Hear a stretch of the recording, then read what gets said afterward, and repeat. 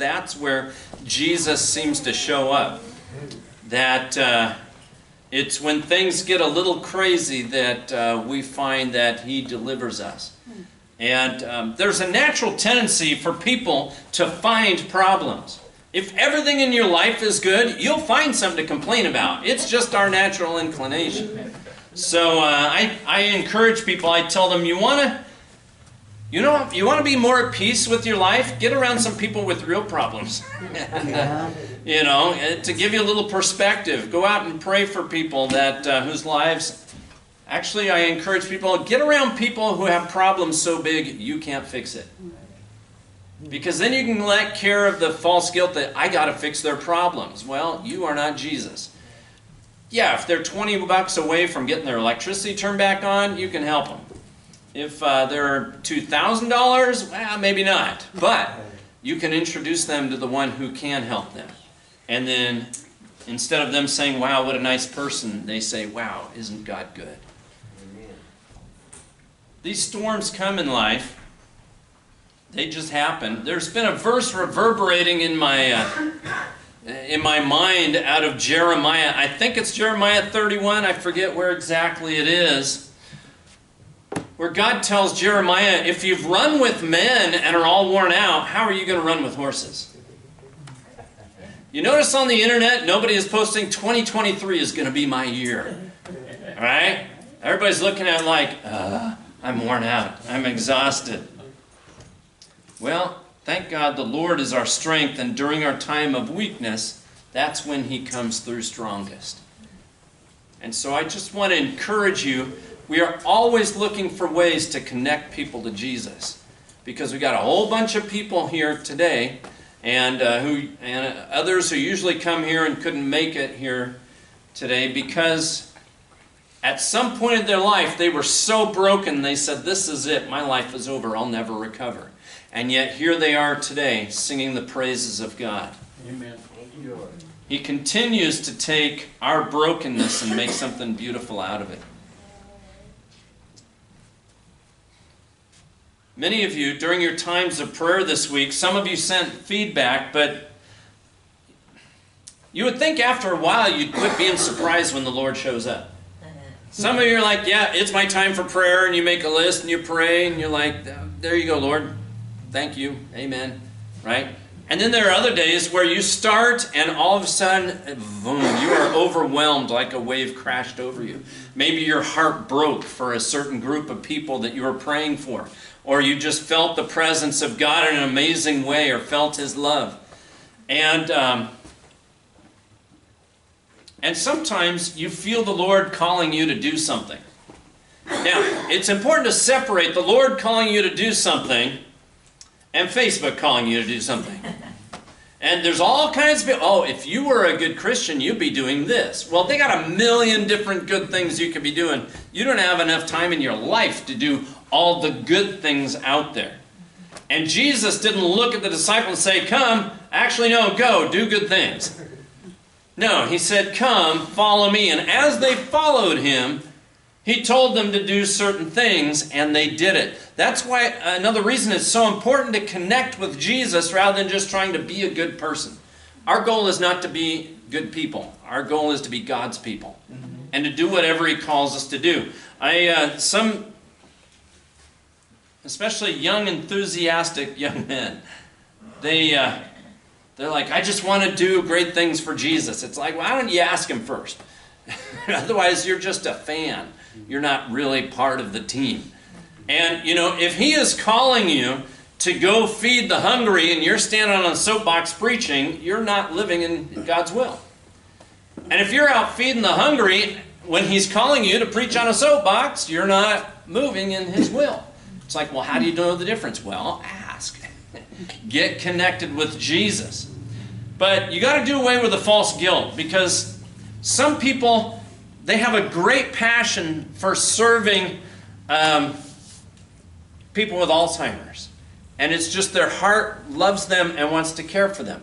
There are others who just want to bless toddlers and share with them Bible stories and help raise them up. So they shouldn't be making each other feel guilty for not getting involved in their passion. because each one is God-given.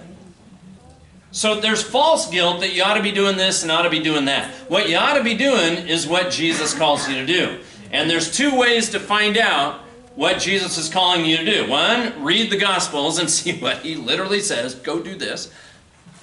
And the other is in your times of prayer, sometimes Jesus tells you, he gives you something specific to do. And I want to encourage you, don't do things like I've done, where I think it's a good idea that just randomly popped in my head. And I said, oh, I should do that sometimes. Actually, no. It's something God is calling you to do. And usually, unless he says, wait, he's calling you to do it now, not 3 months from now. Because if he wanted you to do it 3 months from now, he'd tell you in 3 months. I'm talking about something that surprised you during your time of prayer. I hope you write it down. I hope you toss it back up to the Lord and say, okay, Lord, what do we do with this? Because disciples of Jesus follow him and do whatever he says. Heavenly Father, as we look to your word, we are looking in excited anticipation at you speaking to our hearts and our minds. Lord, there's all kinds of things out there, all kinds of good causes we could be a part of. But Lord Jesus, you have invited us to come follow you. And there are lots of commands you have given us on how to treat people along the way. But our main goal, Lord, is to fix our eyes on you and do whatever you call us to do. And so, Lord, open the eyes of our heart that we would see you more clearly today. Open our ears to hear your voice speaking your words of love to us yet again. And Lord, open our hearts that we would hear you, trust you, believe you at your word, and do what you have called us to do. Because, Lord, walking with you for one day is better than 1,000 days anywhere else. We just want to dwell in your presence all the days of our life. So, Lord, speak to us today as we look to your word. We ask in Jesus' name. Amen. Amen. Amen. Well, we are in Matthew chapter 14 this Sunday. I'm just thinking through what Matthew 14 says, and I feel like parental guidance is suggested. It's a little gruesome here at the beginning of Matthew 14. You know, Jesus talked more about the kingdom of God than anything else. And if you want to know what the kingdom of God is like, sometimes you look at what the kingdom of men is like and think, yeah, that's not it. Right? It's a bad idea following what people think is the best way. Matter of fact, a couple of times in Psalms and Proverbs it says, there is a way that seems right to a man, but in the end it leads to death. We have a graphic example this morning in Matthew 14. We'll start by looking at verses 1 through 12, and it says this. At that time, Herod, the Tetrarch, heard the reports about Jesus and said to his attendants, this is John the Baptist. He's risen from the dead. That's why miraculous powers are at work in him. Now Herod had arrested John and bound him and put him in prison because of Herodias, his brother Philip's wife. For John had been saying to him, it is not lawful for you to have her. Herod wanted to kill John, but he was afraid of the people because they considered John a prophet.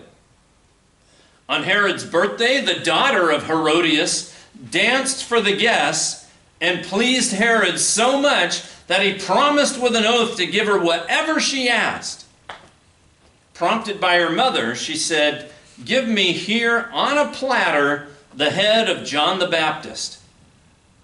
The king was distressed, but because of his oaths and his dinner guests, he ordered that her request be granted and had John beheaded in prison. His head was brought in on a platter and given to the girl, who carried it to her mother. John's disciples came and took his body and buried it. Then they went and told Jesus. So Jesus was doing miracles. Herod heard about it and thought, oh no, I killed a holy man. His ghost is back and he's doing amazing powers. He's a little freaked out about it. And then it has kind of a backflash here on what happened. Herod throws himself a grand birthday party, invites anyone who's anyone in the kingdom, and he's married, or at least living with, his brother's wife. And John kept telling him, that's really not a good idea, especially for God's holy people, the Jews. And then his brother's wife's daughter, who I guess at this point is his niece/stepdaughter, comes in and dances in a way that pleases him so much, he's ready to do just about anything. I'm thinking more like pole dancing. Yeah. May have got him kind of worked up. He's like, I'll give you anything you want. Some other gospels say, up to half my kingdom. He's trying to sound all big and bad like Xerxes promising to Esther. And she's like, I don't know. And she asks her mom, who doesn't like John the Baptist, giving him grief about, them living together away from her husband. Asked for the head of John the Baptist on a platter. And so Herod, trying to save face on his oaths, like anybody, now there is a man of integrity. He keeps his promises. Yeah, not really. So he winds up having a human head served at his birthday party. That's as good as the kingdom gets when it's not the kingdom of God. Couple of things we can learn from Herod. Don't make big, stupid vows. Number one, because when you make a big vow in front of everybody, you're really trying to gain glory for something twice. First, when you say you're going to do it, and then second, when you do it. Jesus said, just let your yes be yes and your no be no. So don't make big vows. I am going to do something great. How about doing something great and let your actions speak for themselves? Second, don't hold to stupid vows. Just confess in front of everybody. You know what? That was really a stupid idea. I'm not doing it. I mean, for Pete's sake, because I'm such an ethical person, I will behead the prophet of God and bring it on a platter. Now, if you have to sin to keep your vow, yeah, confess your stupidity, take the embarrassment, and do what is right. Herod thought he might lose people's respect if he didn't behead John the Baptist. Instead, they're like, I'm not coming to his birthday parties anymore. And second, third, this may be the bigger thing. Don't hold to stupid vows that you made to yourself. Some people do things neglectful or abusive to others. They say, why are you doing that? When I was 10 years old, I promised myself I would never... And you're still acting like a 10-year-old. Actually, most 10-year-olds don't do that. You know what? God is not impressed by these stupid vows. Just confess them and let them go. Now, if you promise somebody you're going to do something, yeah, it's much better to do something. I love how one time when Abby and Noah were little, they were staying with Grandma Rose, and they went somewhere, and Grandma Rose promised them ice cream when they got home. Well, then they got delayed. They didn't come home till 10 p.m. And she's like, if I get my ice cream now, it's just going to be all bad. And with tear-filled eyes, but you promised, Grandma Rose. I have zero recollection of this. So she wanted to... Yeah, it's a sugar coma. Yeah. She wanted to hold to her vow, but she realized 10 p.m., this is going to be all bad. So she negotiated. She renegotiated the promise. I'll tell you what. If you go to bed now, we will have ice cream for breakfast. I have recollection of this. Okay. And they're like, okay, so there was an agreement, renegotiating. The next morning, bowls of ice cream instead of cereal for breakfast. And it was before church, guys, it's true. I think the only thing she asked was, please don't tell your mother.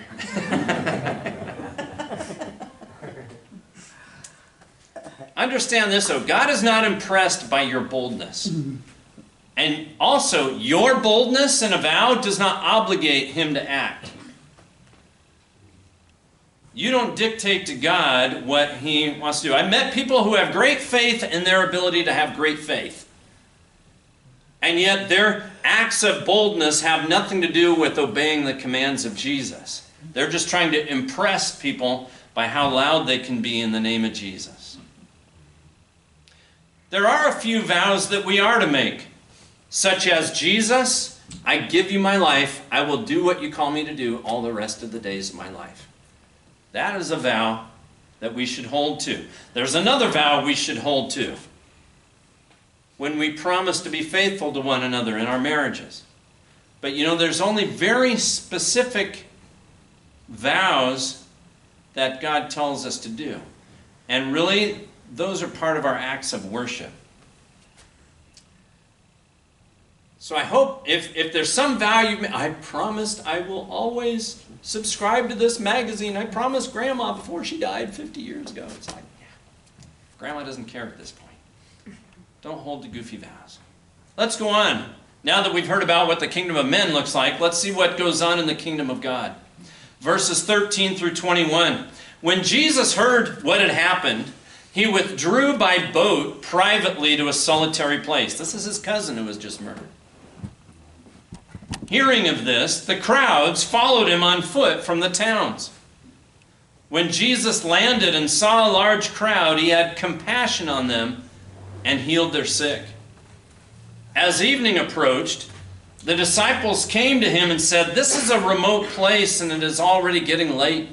Send the crowds away so they can go to the villages and buy themselves some food." Jesus replied, "They don't need to go away. You give them something to eat." "We have here only 5 loaves of bread and 2 fish, they answered. "Bring them here to me," he said.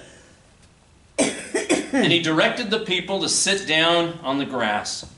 Taking the 5 loaves and the 2 fish and looking up to heaven, he gave thanks and broke the loaves.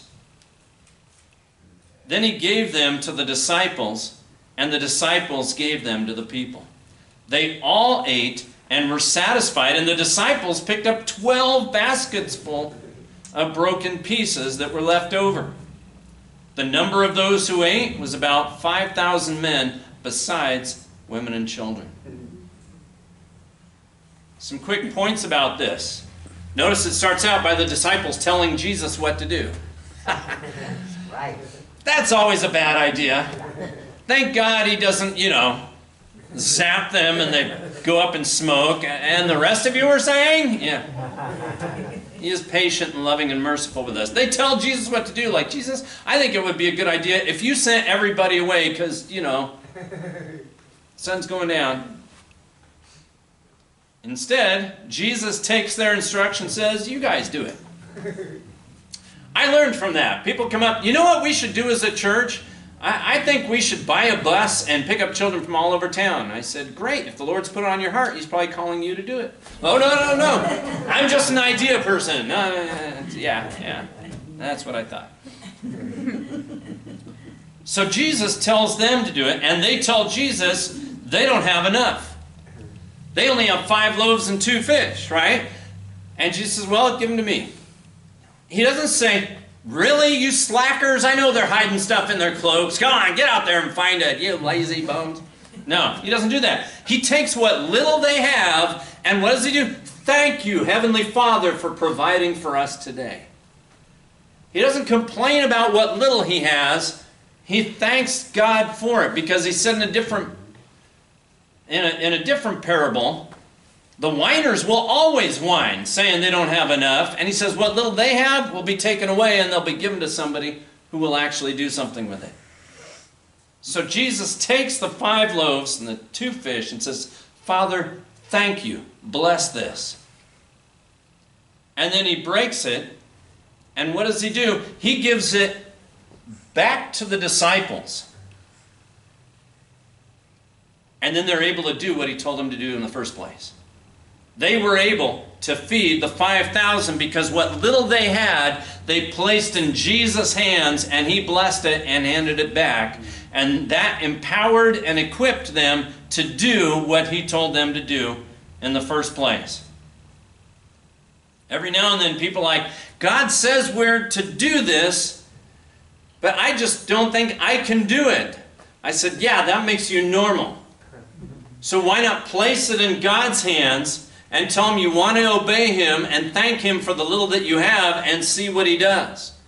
Then instead of you being, I am a good, godly person, instead you're saying, wow, isn't God amazing and merciful? Amen. How did the disciples receive God's empowerment? By responding to what Jesus called them to do, by giving to Jesus what little they had, and by doing what He told them to do. And it was amazing. We say this at Crosstown all the time. Whatever Jesus commands you to do, He will also empower and equip you to do it. Because if He didn't, that would make Him cruel. And God is not cruel. And yet I hear people all the time trying to do something that they think a good person ought to do, and they struggle, and they fail, and they cry, why isn't God helping me do this? I said, because you left Him out of the picture. You're on your own. Matter of fact, Jesus said in John 15, I am the vine, you are the branches. Remain in me and you will bear much fruit. Apart from me, you can do nothing. Yeah, we can put a lot of effort into it, but it amounts to nothing.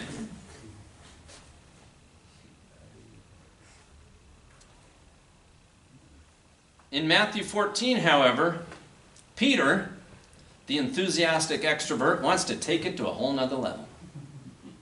Knowing that whatever Jesus commands him to do will also empower and equip him to do it. Let's see what he does in verses 22 through the end of the chapter.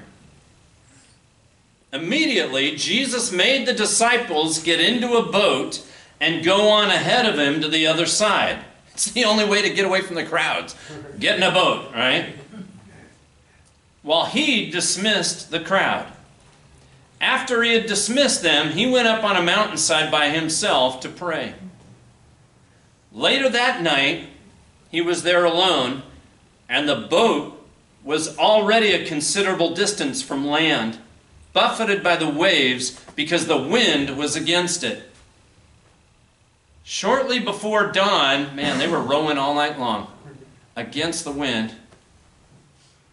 Shortly before dawn, Jesus went out to them walking on the lake. When the disciples saw him walking on the lake, they were terrified. It's a ghost, they said, and cried out in fear. Didn't know we had so many ghost stories here today. By the way, that's the only time Scripture refers to a ghost. The Greek word is basically where we get the word phantom from. The Holy Spirit, King James called it the Holy Ghost, but really it's pneuma, spirit, which is the same as wind. But a phantom is a ghost. They thought it was a ghost. And the only ghost there, it turns out it wasn't really a ghost. But Jesus immediately said to them, "Take courage, it is I. Don't be afraid." "Lord, if it's you," Peter replied, "tell me to come to you on the water." "Come," he said. Then Peter got down out of the boat, walked on the water, and came toward Jesus. But when he saw the wind, he was afraid, and beginning to sink, cried out, "Lord, save me!" Immediately Jesus reached out his hand and caught him. "You of little faith," he said, "why did you doubt?" You think he was talking to Peter who started sinking, or the 11 who wouldn't set foot out of the boat? And when they climbed into the boat, the wind died down. Then those who were in the boat worshipped him, saying, "Truly, you are the Son of God." When they had crossed over, they landed at Gennesaret. And when the men of that place recognized Jesus, they sent word to all the surrounding country. People brought all their sick to him and begged him to let the sick touch just the edge of his cloak. And all who touched it were healed. Thank you, Jesus. So the disciples, we like to give the disciples grief, right? But let's just face it. If you're out in a boat in the middle of a lake at night and you see somebody out there hovering above the water, you're going to freak out, right? That is not a normal experience. And again, they think you must be a ghost because people can't walk on water. It's their only concept they have, right? What else could they assume it is? Especially it's dark and it's stormy and it's like, they probably thought at first it was like a young woman in a bridal dress. So they heard all those stories as a kid, you know.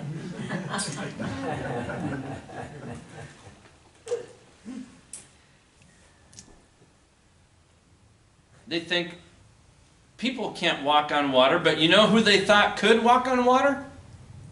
Back in Job chapter 9 verse 8 says, He alone stretches out the heavens and treads on the waves of the sea. That's right. No wonder they knew He was the Son of God. Because only God can do that. So after they're all done freaking out, and I would have, okay, it's kind of twisted. I would have loved to see them freaking out. Who are they pulling in front of them? Yeah. After they're all done freaking out, Peter has an idea. Hey, whatever Jesus tells us to do, we can do it. Hey, Lord, tell me to come to you. This is going to be great. Sure, the disciples, you're an idiot. Because Peter knows that whatever Jesus calls him to do, He will also empower and equip him to do it. So what does he do? He asks Jesus to command him to do something extraordinary, knowing that if Jesus calls him to walk on the water, he will be able to walk on the water. He doesn't just jump out saying, watch this, guys. No. He asked Jesus, command me to do it. Peter didn't ask Jesus to let him do something sinful or destructive. There's people that, Lord, just this one time, let me get away with this, you know. No, that's all bad. He didn't ask him to do something destructive. Lord, can you torch the rest of them? Because they're not. No. Peter didn't ask Jesus to command him to do something that he had already commanded to do, or that Scripture had already commanded him to do. Because Scripture's full of commands, and people are like, but I really don't want to do that. I don't want to tithe. I don't want to treat my neighbor with love and respect.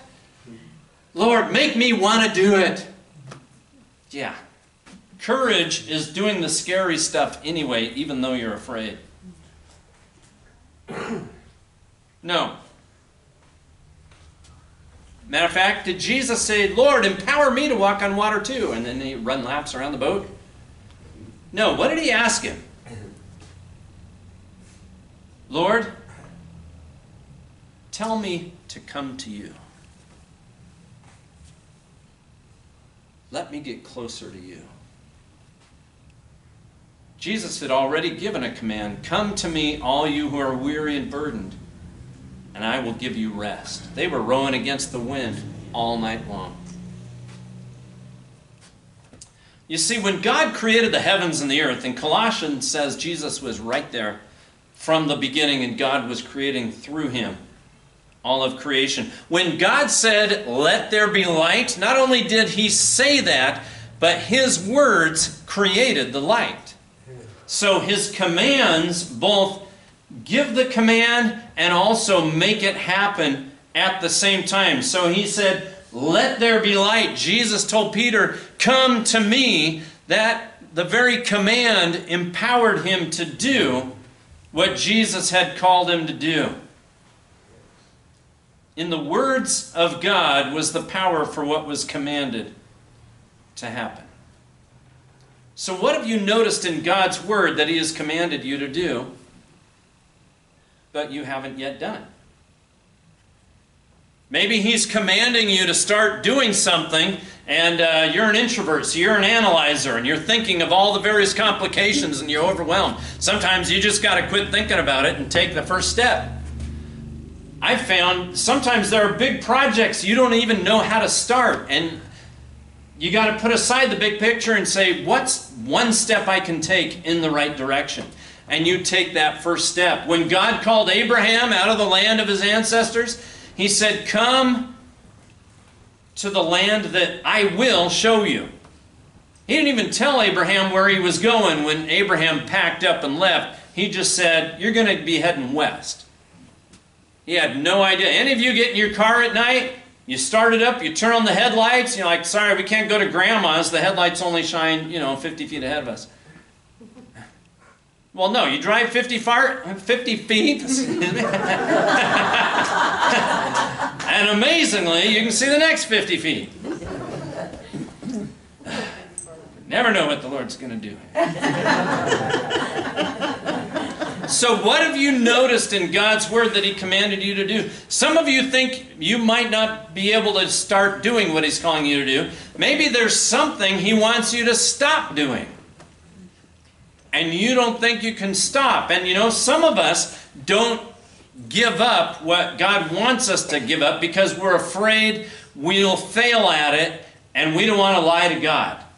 And we're like, God, I don't have the strength, I don't have the courage, I don't have the know-how, I don't have the ability to stop doing this. So I'm not going to tell you I'm going to stop and then fail because I don't want to lie to you. You know what? He can handle the fallout. And Lord knows, a lot of us, it takes a whole bunch of tries before we get it right. And He's not going to smack us down for not being perfect. That's what social media is for.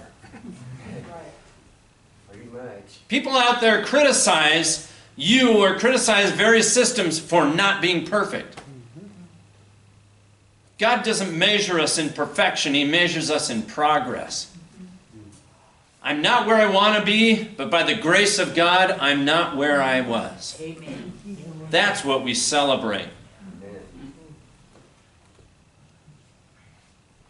So when maybe during your times of prayer this week, or your time in reading God's Word, and He says, I want my people to do this. You're like, I'm not doing that. And you're like, I don't even know how to do that. We don't know how to feed people with just 5 loaves. Put it in the hands of Jesus. Give thanks for the little that you have and see what He does with it.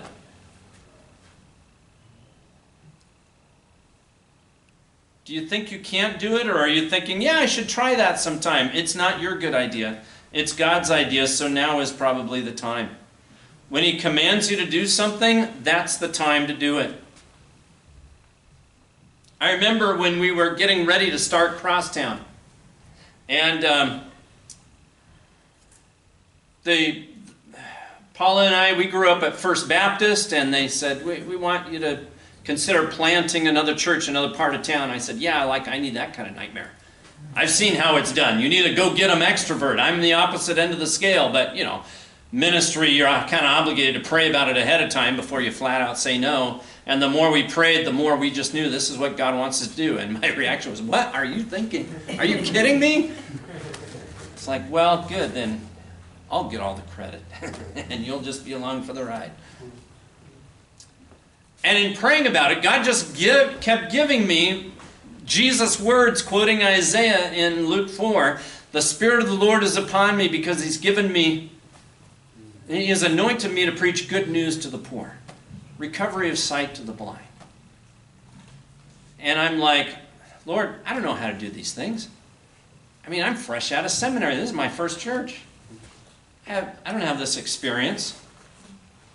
And there was another pastor who was kind of mentoring me from up in Sonora and Arnold. And he said, I just think God's going to bless you. I just really think He's going to take you and anoint you to preach good news to the poor. And he goes on to quote that verse. I said, that's the verse that keeps coming to my head. And he's like, well, there's God's confirmation right now. You're doing what He calls you to do. And so we came to this neighborhood because we thought that's kind of neglected. And then it's like, how do you reach people? I didn't have any way to connect, but I could just keep asking God, Lord, can you show up? Here we are. Here's what little we have. And you just keep plugging away. And then God started bringing in the broken through no efforts of my own other than on my knees begging God to show up. And it's been an amazing ride ever since. Just taking the little that we had and putting it in the hands of Jesus instead of whining and complaining how little we have, thanking God for what little we have and placing it in His hands. You know, when Jesus told the lame, stand up and walk, he also empowered and equipped them to stand up and walk, right? So what is he calling you to do? Is there something you wish you could do but you can't? By nature, believe it or not, I'm an introvert, which means I overanalyze everything. And so, you know, if it's like, get up and walk, I'd be like, you mean like without leaning on the chair to help myself, or do I need a stick, or exactly, which foot should I do for... Jesus would have pulled his hair. Yeah. Just step forward and do what he asks. Is there something you wish you could do but can't? And so you may be thinking, is this my own enthusiasm, wishing I could help somebody? Or is this actually God moving on your heart? You know, God can even, if you give him permission, he'll change how you feel. He has absolutely broken my heart for people I had no compassion for. And he has soured my likes on things when I said, Lord, I don't know if this is pleasing to you or not, so I give you permission to sour me on it if you want me to let that go. And after a couple months, I realized I wasn't listening to it anymore. Give him permission to do these things. Invite him in to search you and know you and see if there is any way in you that is displeasing. And you'll find that if he does break your heart for somebody, and it's a variety of reasons. You may be able to explain some. Some, maybe you had a family member or a friend who died of something, or God delivered you out of something and you're remembering all those who are still enslaved in it. Those are God-given passions, and if you don't know how to reach them, good. Then Jesus will get all the credit when you reach them. Take what little you have and say, Lord, you're stirring my heart, you're making restless to reach these people, but I can't seem to do it.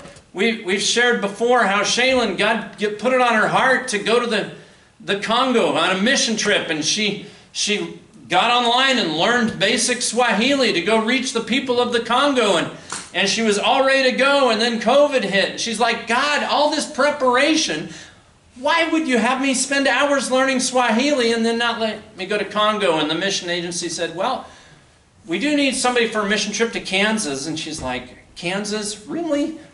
Really? If it were me, I would have said, that's as far as you can get me on. Yeah. But out of obedience to the Lord, she went to Kansas, and they had her work in a refugee camp full of Congolese. God knows what he's doing. He knows why he puts passion in your heart. And when all is said and done, you're overwhelmed. You're like, who am I that the Lord would take notice of me and use me in such an amazing way? I swear every week I run into somebody and they're like, how's the church going? And I start telling stories about you all. And they're like, that's great. How'd you know to do that? I said, I didn't. I just begged God to show up. And every week I tell somebody, I'm found following Jesus is like being a passenger on a motorcycle. You have no control. You hang on really tight so you don't fall off. And it's both thrilling and terrifying at the same time. Following Jesus, son of David, is like a passenger on a Harley, son of David.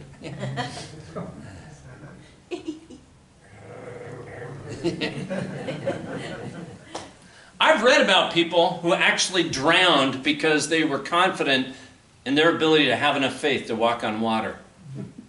And then their friends were like, Lord, why did you let that happen? It's like, I never called them out. You grew up learning if you jump in deep water, you're going to drown. It's not about showing how bold you can be for Jesus. It's about boldly following him when he calls.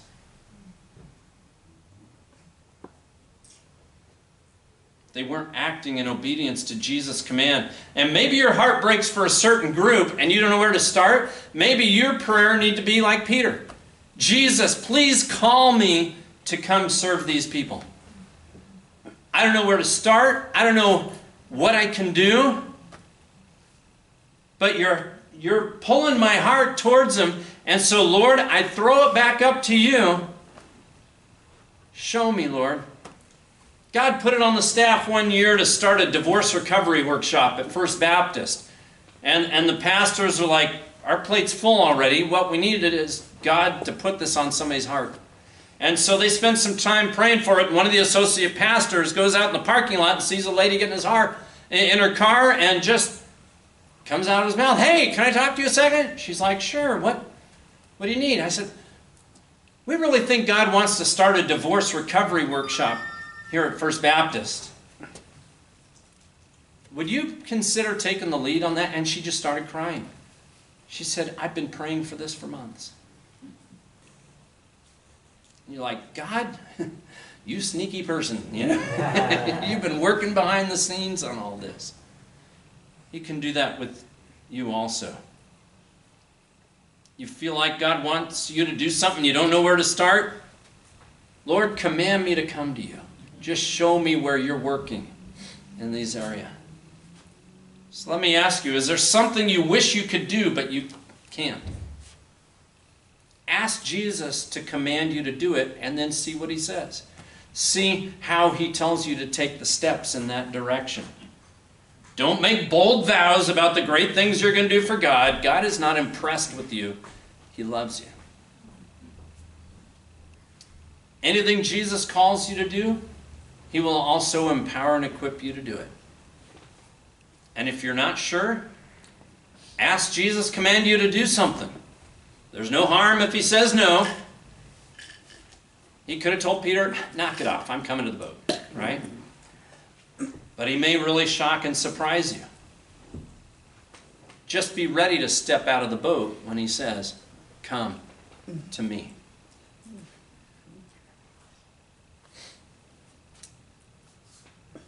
Lord, we thank you that you have called us to come follow you. And Lord, just about all of us had no idea what we were getting into when it all started. And Lord, there continues to be a mystery because we don't know what's around the corner. And yet, Lord, you love us. And you have great adventures for us. And you didn't just come into our lives just for us, but so that we could share you with the lost and hurting world. And Lord, sometimes you look us in the eye and say, "Come to me." And the gap between us and you is both terrifying and exhilarating at the same time. But Lord, we will step out in faith because it is you that has called us. And Lord, we thank you that this has nothing to do with our level of boldness, but everything to do with your power, especially the power at your word and at your command.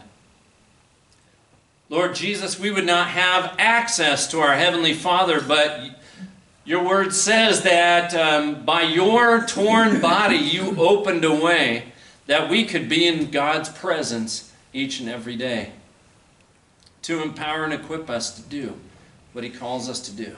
And so, Lord, we give you thanks for empowering and equipping us to do what you have called us to do by your body broken for us, by your precious blood poured out for us. So, Lord, as we prepare our heart for sharing in the Lord's table today, the bread and the juice, Lord, we thank you for you who went into that terrifying place, the cross, so that we would be empowered and equipped to live in God's presence, that our sins would be forgiven, so we could stand before you righteous and holy and blameless, because we are in Christ. We laid ourselves aside and have clothed ourselves with Christ, as your word says. And so, Lord, as we share in the elements today, Lord, we invite you to bring to our recollection the things that you have commanded us to do.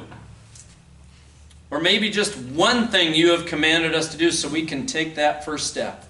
And Lord, many of us will say, "I don't know how that's going to work, but I can at least take one step in the right direction to obey your command." And then we marvel and wonder at what you do. Lord, thank you for calling us to you today. We thank you in Jesus' name. Amen. Amen. Thank you, my Lord. The gospel says that on the night that he was betrayed, Jesus took bread and he broke it and he said, "This is my body given for you. And he said, every time you take bread, every time you break bread, not just Communion Sunday. He's talking also about dinner rolls and burger buns and all these different things. He said, every time you take bread, do this in remembrance of me. No great bold acts, just remember he did it all. From the cross he said, it is finished. He's already done it. That same night he took the cup and he said, this is my blood of the new covenant poured out for you. In the Old Testament, when the things were dedicated to the Lord, they sprinkled the blood of the sacrifice on it so they could see the blood on it and say, this has been cleansed and made holy by the blood of the Lamb, set aside for the purposes of God. His atoning blood on the cross for us made us holy and set us aside for the purposes of God. And all he said is, every time you drink from the cup, do this in remembrance of me. Because when we remember what he's done for us, it drives out all fear. Here at Crosstown, we don't demand that you be a member to share in the Lord's table. We just ask that at some point you have prayed and invited the Lord Jesus Christ into your heart. If you've ever prayed that prayer, then you are more than welcome. The ladies will bring the trays around. And the first film peels open. There's a little bread wafer on top, and the second one has the juice underneath it. We don't ask that you make any declaration. We just trust that you will do this in remembrance of him and what he's done for you. Lord, bless these elements as we pass them today. As we remember your body, your word says, your body was torn like the temple curtain, opening the way between us and God, so we were no longer separated from the presence of God. And that your atoning blood paid for our sins on the cross, so that your word says we stand before the Father righteous and holy and blameless. Lord, we would never claim that for ourselves. All we can do is say, thank you, Lord Jesus, for providing it when we had no other way. And so, Lord, as we take the bread, as we take these cups, we do these in remembrance of you. We do it all in the name of Jesus. Amen. Amen.